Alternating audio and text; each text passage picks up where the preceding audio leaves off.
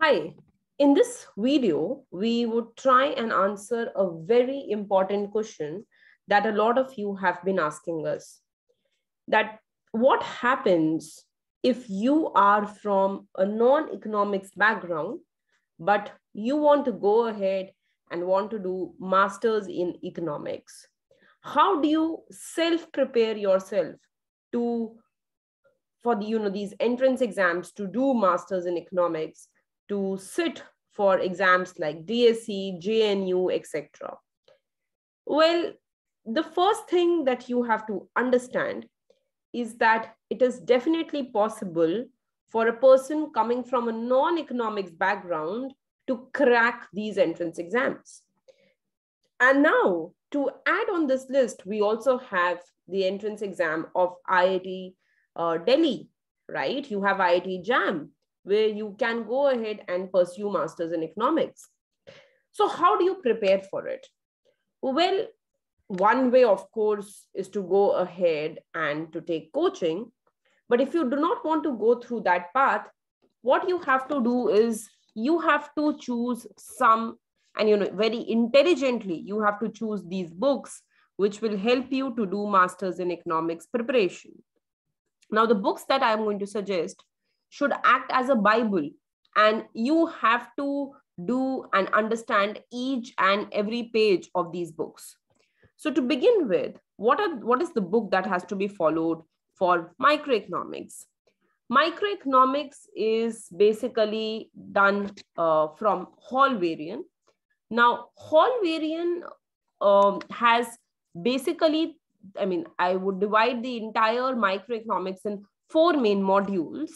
One would be consumer theory, one would be producer theory, third would be general equilibrium, and fourth would be public goods and externalities and moral hazard problems.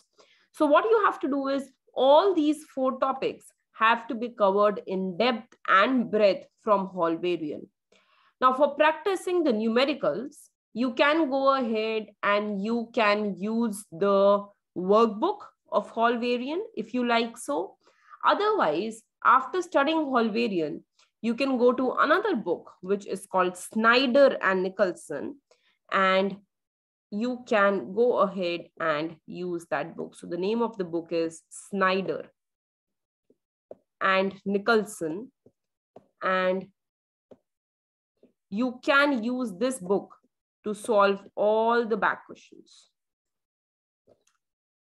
Now, these 2 books are definitely in accordance with what is taught in the best universities across India and globe. Then for mathematics, you can do the book of Essential Mathematics for Economics by Hammond and Sedister.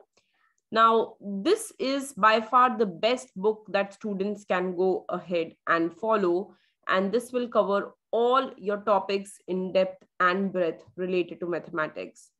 There are some Indian authors also, like, you may want to go ahead and you may want to do books from R. Gupta, etc. But I would like you to go ahead and prefer this book. Then there is another book in mathematics, which is a little over the top, but it's a good book, which is known as A.C. Chiang.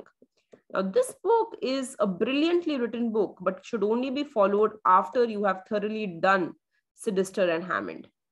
Then the next book for the coursework is a book from Game Theory, which is a book by Osborne. Now, even if you do not do this book, but you do the chapters of Game Theory from Hall-Varian and Snyder, it acts as a good base for you to go ahead and solve the problems related to game theory. The next book is Introduction to Probability by Blitzstein. If you want, you can substitute this book by DeVore. and that would be a good enough book for you to follow.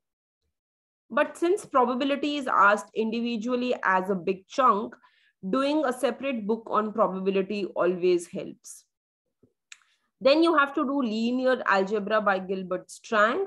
You can also find a full-fledged course on linear algebra on Coursera, and it's also on YouTube, and it's a very brilliantly made course on linear algebra which you can follow. Macroeconomics is Oliver Blanchard, and you can, along with Blanchard, use Dornbusch for it. Dornbusch, okay? And for econometrics, you can go ahead and do Woolridge or Gujarati. I would like you to go ahead and do Gujarati because it's a very well-written, full of example book. And if you want to go ahead and you want to take econometrics as one of your subject in masters also, then Woolridge is the book which you can follow. So if you go ahead and you follow these books, then it is enough for you to go ahead and crack any entrance exam of masters in economics. Okay, thank you. Best of luck.